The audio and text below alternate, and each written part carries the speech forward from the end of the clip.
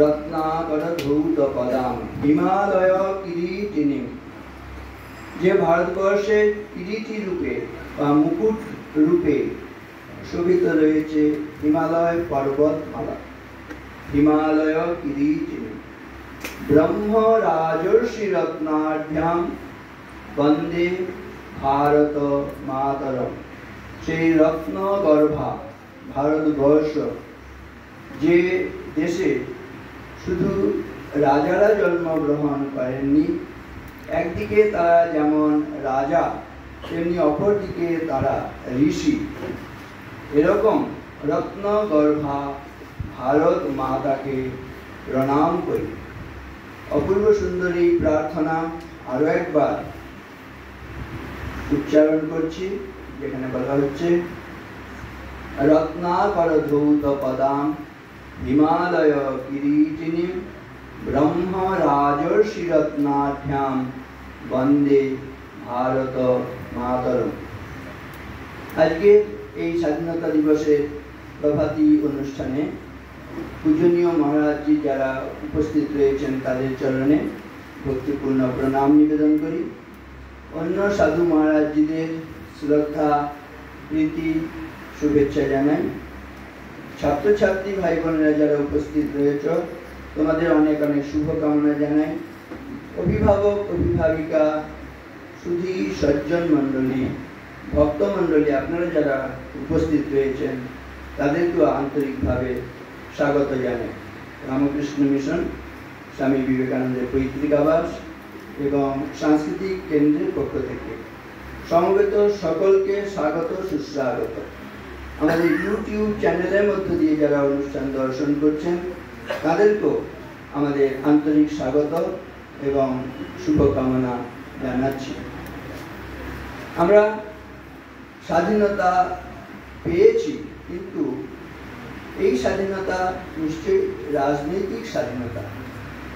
আজকে আমরা যখন নাকি স্বাধীনতা দিবসের ৭৫ বৎসর পূর্তি অনুষ্ঠান আজাদি কা অমৃত মহোৎসব উদযাপন করছি, বলে যে এই অমৃত কোথায় আছে? আমরা কি অমৃত লাভ করেছি? সত্যি অমৃত পান করলে কিন্তু আমরা অমর হয়ে যাই, কিন্তু আমরা প্রতিদিন লক্ষ্য করছি আমাদের দেশে যেভাবে এই দুর্নীতি এবং এই লোভ, এগুলোর একটা বিকৃত রূপ প্রকাশিত হচ্ছে, তাতে সত্যিকারের স্বাধীনতা আমরা কি যে সুখ সেটি কি লাভ করতে পারছি? সেটি আমরা পারছি না। এবং এর জন্য প্রয়োজন রামকৃষ্ণ বিবেকানন্দের আদর্শকে গ্রহণ। শ্রীরামকৃষ্ণ এসে কথামৃতের প্রতি পৃষ্ঠায় পৃষ্ঠায় আমরা লক্ষ্য করি, তিনি বলে গেছেন এই যুগের শত্রুর মধ্যে এই যে আমরা স্বাধীনতা সুখ লাভ করতে পারছি না, স্বাধীনতা পাওয়ার পরেও সেটি লাভ করতে পারছি না কেন? এর মূলে রয়েছে ওই আসুরিকতা, কামাসুর কাঞ্চনাসুর। কথামৃতের পৃষ্ঠায় পৃষ্ঠায় লক্ষ্য করবেন, দেখবেন যে এই কাম কাঞ্চন এই দুটি হচ্ছে সবচাইতে বড় শত্রু আমাদের স্বাধীনতার পথে, সবচাইতে বড় শত্রু। আত্মিক স্বাধীনতার পথে এই হচ্ছে সবচাইতে বড় শত্রু। শ্রীমদ্ ভগবদ গীতাতে রয়েছে স্বপ্নতি হৈব শ্রৌরুম প্রাক শরীর বিমোশনাৎ কাম ক্রোধোদ্ভবং বেগম সযুক্ত স সুখী নদ। কে সুখী, কে যুক্ত ঈশ্বরের সঙ্গে হতে পারেন, সে আত্মার সঙ্গে যুক্ত হতে পারেন না, যিনি নাকি শরীর থাকতেই সহ্য করতে পারেন। কতগুলো বেগ শরীরে সহ্য করতে পারলে আমাদের এই আত্মিক স্বাধীনতা আসে। বলা হয়েছে বাচো বেগম মনসো ক্রোধ বেগম জিহ্বা বেগম উদরোপস্থ বেগম এতান বেগাঞ্জ বিষহেত ধীর সর্বামপি মাম পৃথিবীম সশিষ্যাৎ। আমরা শুধু এই রাজনৈতিক স্বাধীনতা নয়, সমস্ত বিশ্বের উপরে আমরা প্রভুত্ব অর্জন করতে পারবো, সমস্ত বিশ্বকে আমি আপনি শাসন করতে পারবো। কখন? যখন আমাদের প্রত্যেকের শরীর মনের মধ্যে এই শক্তিগুলো সংহত হবে, কোন শক্তি? বলা হচ্ছে বাচো বেগম, কথা বলা। যত আমরা দেখি আত্মহত্যার ঘটনা ঘটছে দেশে, শুধু কথা সহ্য করতে না পেরে আত্মহত্যা হচ্ছে দেখি। এই যেমন খুশি আমি একটা ইচ্ছে করলেই বলতে পারি না, আমরা মনে করি যেমন খুশি বলে লোককে আঘাত করা হচ্ছে স্বাধীনতা। এটা স্বাধীনতা নয়। আমি যে নিজেকে সংযত করতে পারছি না, আমি আমার ক্রোধের শিকার হচ্ছি, আমার হিংসার শিকার হয়ে যাচ্ছি, এগুলো হচ্ছে চরমতম পরাধীনতা ছাড়া কিছু না। যতদিন পর্যন্ত এই সচেতনতা আমাদের না যাচ্ছে, প্রকৃত স্বাধীনতা আমরা কিছুতেই ভোগ করতে পারবো না। কি অপূর্ব সুন্দর ভাবনা আমাদের দেশে রয়েছে। বাচো বেগম, কথা বলার বেগ শরীরে ধারণ করলে প্রচন্ড শক্তি হবে। আপনি যেটা বলবেন সেটাই বলে যাবেন। এত আমাদের আগেকার দিনে বলতেন সিদ্ধবাদ সব বলতেন। কেন? এই সংযমের মধ্য দিয়ে তারা সেই সিদ্ধি লাভ করেছেন, যেটা বলতেন সেটাই বাস্তবে রূপদান করতেন। বাচো বেগম, কথা বলার বেগ শরীরে ধারণ করতে, সংহত করতে হবে। মনস ক্রোধ বেগম, ক্রোধের বেগকে ধারণ করতে হবে। ক্রুদ্ধ একটা কিছু করে ফেলবো না। Anger is one letter short of danger. Danger মানে জানি বিপদ। অ্যাঙ্গারের মধ্যে দেখবেন শুধু ডি নেই, তা নাহলে এটাও কিন্তু বিপদ ছাড়া কিছু না। সেই জন্য burn your anger before it Burns you. রাগ আমাদের পুড়িয়ে মারে, আমাদের এই রাগ আমাদের পুড়িয়ে মারার আগে আমরা যেন রাগকেই পুড়িয়ে ভস্ম করে দিই। মানুষ ক্রোধ হবে। জিহ্বা বেগম, জিহ্বা দিয়ে দুটো কাজ করি, খাবার খাই এবং জিহ্বা দিয়ে আমরা কথা বলি। বলেছে যে বেশি কথা বলে এবং যে বেশি খাবার খায় সে আত্মঘাতী কাজ করে। এই যেমন খুশি কথা বলা, যেমন খুশি খাওয়ার মধ্যে স্বাধীনতা নয় না। আমি এই খাদ্য সংযম করতে পারবো, খাবার সংযম অবলম্বন, কথা বলার ক্ষেত্রে সংযত হয়ে কথা বলবো, এটার মধ্যে কিন্তু প্রকৃত শক্তি নিহিত রয়েছে। মানুষ ক্রোধ হবে এবং জিহ্বা বেগম। তাহলে আবার বলা হচ্ছে বাচো বেগম, मनस क्रोध बेगम, जिह्वा बेगम, उदरो कष्ट बेगम। पेट सब समय खेते चाहिए और इंद्रिय सब समय भोग करते चाहिए। उपस्थ सब समय से इंद्रिय भोग करते चाहिए। সেজন্য সেইগুলো যে সংযত করতে পারে সে সত্যিকারের স্বাধীনতা ভোগ করে। আবার বলছি বাচো বেগম, मनस क्रोध बेगम, जिह्वा बेगम, उदरो कष्ट बेगम, एतान बेगांज विषहेत तीर सर्वामपीमं पृथिवीं सशिष्ट। समस्त पृथिवीके তিনি শাসন করতে পারেন। স্বামীজি বলছেন truth, purity and unselfishness, wherever these are present, there is no power below or above the sun to crush the possessor thereof. Equipped with these, one individual is able to face the whole universe in opposition. সত্য, পবিত্রতা এবং নিঃস্বার্থপরতা, এই তিনটি জিনিস যদি কারোর মধ্যে থাকে, সূর্যের নিচে এবং সূর্যের উপরে এমন কোনো শক্তি নেই তাকে পরাভূত করতে পারে। আর এই তিনটি বিষয় দিয়ে কেউ যদি সজ্জিত হয়, সারা বিশ্ব ব্রহ্মাণ্ডে যদি তার বিরুদ্ধে দাঁড়ায়, তবু তিনি এককভাবে জয়ী হবেন, অন্য সকলে পরাজিত হবে। এত শক্তি এই সত্য, পবিত্রতা এবং নিঃস্বার্থতার মধ্যে। আমাদের ভারতবর্ষ এক সময় অত্যন্ত গৌরবের উচ্চ শিখরে আরূঢ় ছিল, কিন্তু স্বামীজি বলেছেন ভবিষ্যৎ ভারত যেটি হবে অতীতের গৌরবকে ম্লান করে দিয়ে ওই ভারত আবার জগৎ সভায় শ্রেষ্ঠ আসন লবে। মোদের দেশ নাহি রবে পিছে, ঋষি রাজকুল জন্মেনি মিছে, দুদিনের তরে হীনতা সহিছে, জাগিবে আবার জাগিবে, আসিবে শিল্প ধন বাণিজ্য, আসিবে বিদ্যা বিনয় বীর্য, আসিবে আবার আসিবে। কখন আসিবে? দেখবেন এই আমাদের নবীন প্রজন্ম, বর্তমানে যারা আমাদের পুত্র কন্যা ছাত্র ছাত্রী, এরা যখন সত্যিকারের মানুষ হবে। এখন শিক্ষা হচ্ছে, কিন্তু কারা বেশি ক্ষতি করছে দেশের, বিশ্বের? অশিক্ষিতরা বেশি ক্ষতি করছে না শিক্ষিতরা বেশি ক্ষতি করছে? এটা জানতে হবে।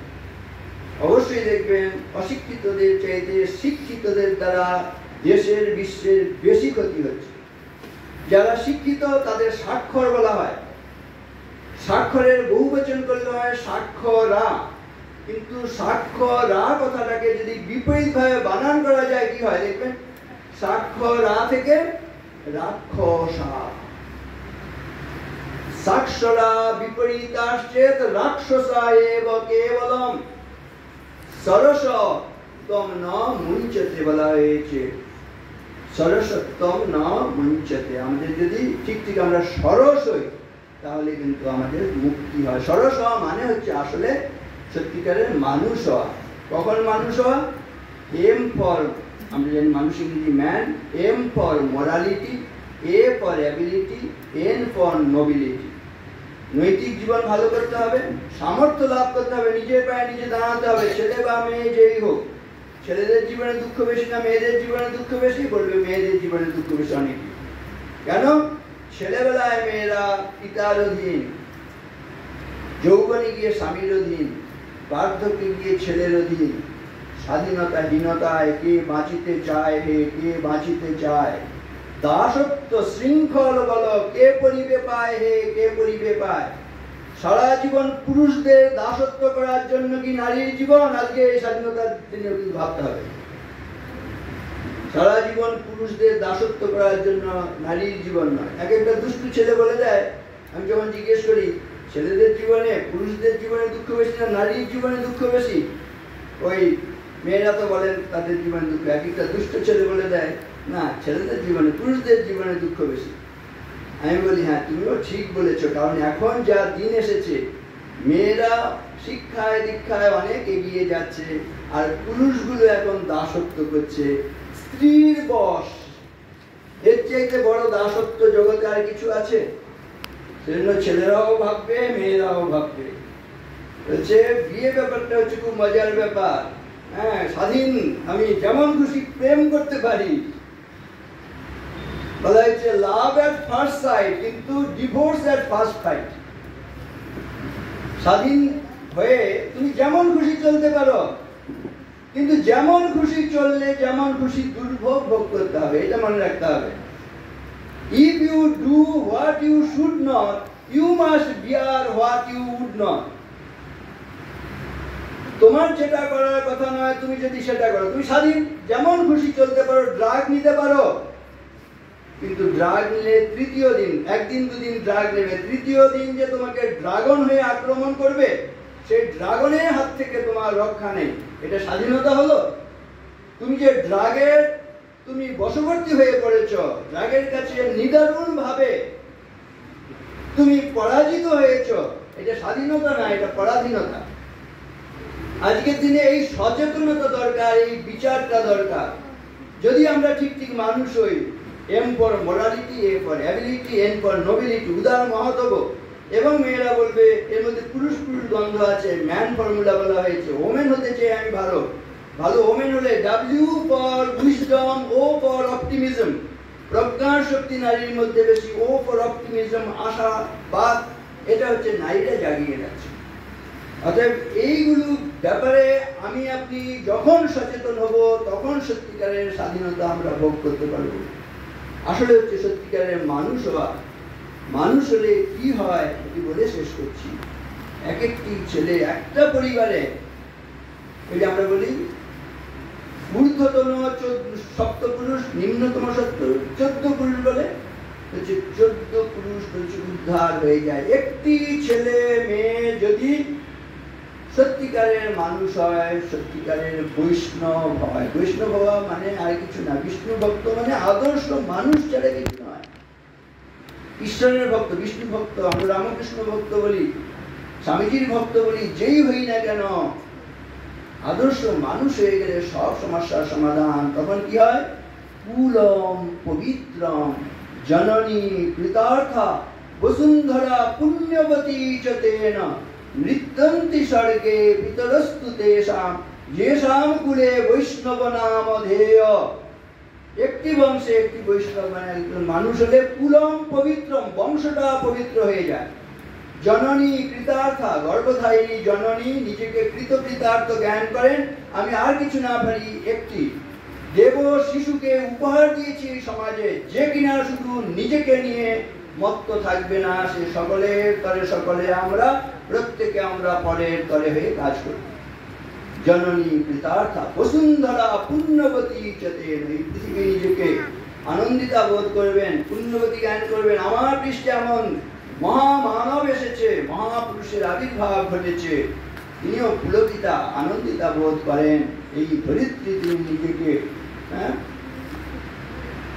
আনন্দিতা পুলকিতা বোধ করেন, পুণ্যবতী জ্ঞান করেন। বসুন্ধরা পুণ্যবতী চতেন নৃত্যন্তি স্বর্গে পিতরস্তুতে, পিতৃপুরুষ যারা স্বর্গে গেছেন সেখান থেকে তারা নৃত্য করতে থাকেন, দেখো আমার বংশে আমার মহাপুরুষের আবির্ভাব করছে। যেসাম কুলে বৈষ্ণব নাম, একটি যারা মা বাবারা এসছেন আপনারা উপহার দিতে পারেন। ফুলের মতন এই শিশুগুলো আমাদের কাছে এসছে, এদেরকে পরিচর্যা করে একবারে সুন্দর একটি বিকশিত কুসুম।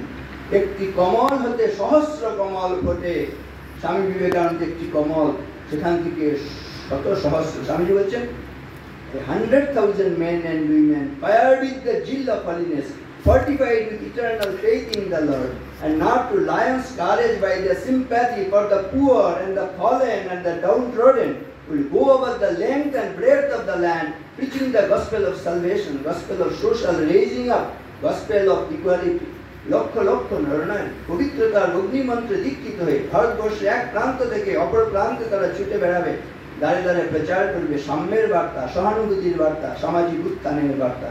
এটা হলে সত্যিকারের স্বাধীনতা, যে আনন্দ আমরা লাভ করতে পারি। ভালো থাকবেন, নমস্কার সকলকে।